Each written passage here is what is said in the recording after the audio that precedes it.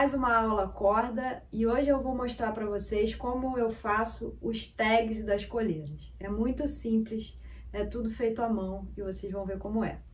Então, eu tenho aqui uma plaquinha de alumínio, ela tem mais ou menos 3 centímetros de comprimento por 2 de altura. Essa é a plaquinha que eu mais uso.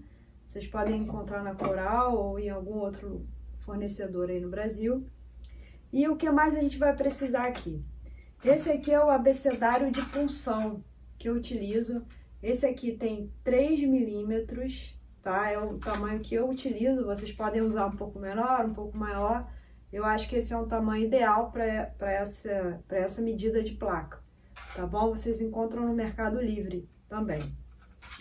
Eu tenho aqui esse stamping block, que é uma plaquinha de alumínio também, pesadinha. Não sei se é fácil de achar em qualquer lugar, principalmente aí no Brasil, mas vocês podem pegar um quadradinho de mármore, uma pedra de mármore. O que é importante? É importante que a superfície seja bem retinha, para na hora que vocês colocarem a plaquinha, ela não ter nenhum desnível, ela tem que ser reta. Então, o mármore também vai funcionar bem. O que vocês podem fazer é colar umas borrachinhas embaixo do mármore. Importante que a borracha também tenha as mesmas medidas, para não escorregar na hora que vocês forem martelar, tá bom? Então, como que é o procedimento? É o seguinte, vocês vão pegar aí a pedra de mármore ou o que vocês tiverem que for retinho. Podem pegar uma fita crepe, vocês vão posicionar a plaquinha, vai colocar a fita crepe aqui para que ela não mexa na hora que vocês estejam batendo. E a fita crepe também vai ser importante, essa aqui já tá amassada, mas tem que botar uma nova. Espera aí, deixa eu pegar uma nova aqui.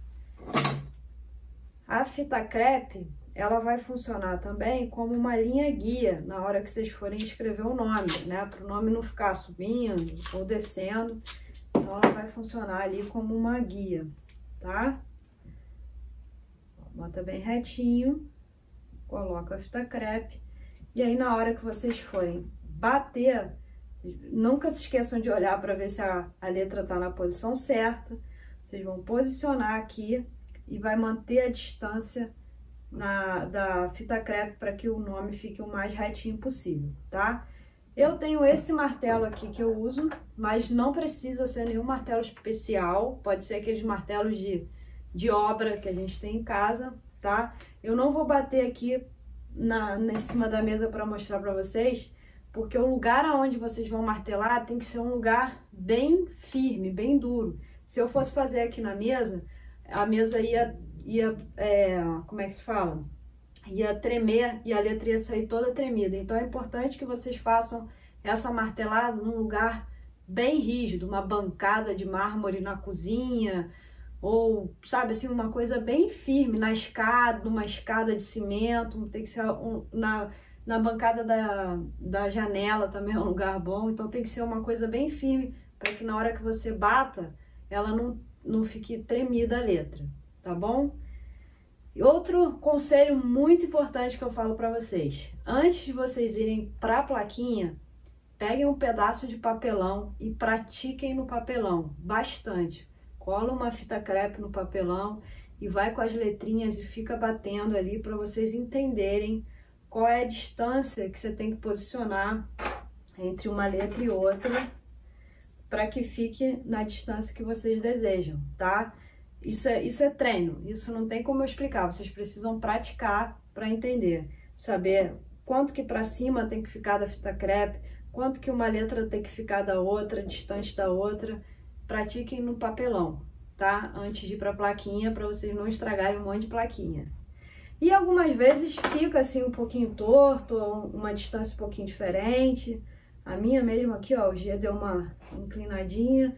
Isso faz parte. Eu acho que qualquer coisa que é feita à mão, sempre vai ter uma variável ali, faz parte. Eu não sou tão rígida em relação a isso também. Se fosse para estar retinha, era melhor fazer na máquina.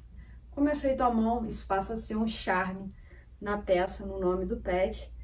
E eu uso também aqui, ó, eu tenho alguns símbolos, eu tenho um coração e tenho essa patinha aqui, que às vezes eu coloco como um detalhe aqui na plaquinha, tá bom? E para finalizar, eu tenho aqui várias canetinhas coloridas, olha. São aquelas canetinhas permanentes que eu uso para fazer ali um acabamento. Vocês vão ver como é que vai ficar.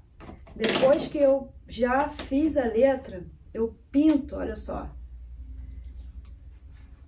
Dentro da letra, olha, que vai dar um realce. É porque essa plaquinha aqui, ela é azul, então já não vai nem aparecer muito, mas, ó, faz a tinta entrar dentro da letra, onde você fez o stamp. Depois pega um pedacinho de papel toalha com álcool, molha um pouquinho, tira a plaquinha aqui. E aí é só passar para tirar o excesso, ó. O excesso que borrou do lado de fora, tá vendo? Dessa maneira você consegue pintar a letrinha na parte de dentro e aí o nome dá uma realçada.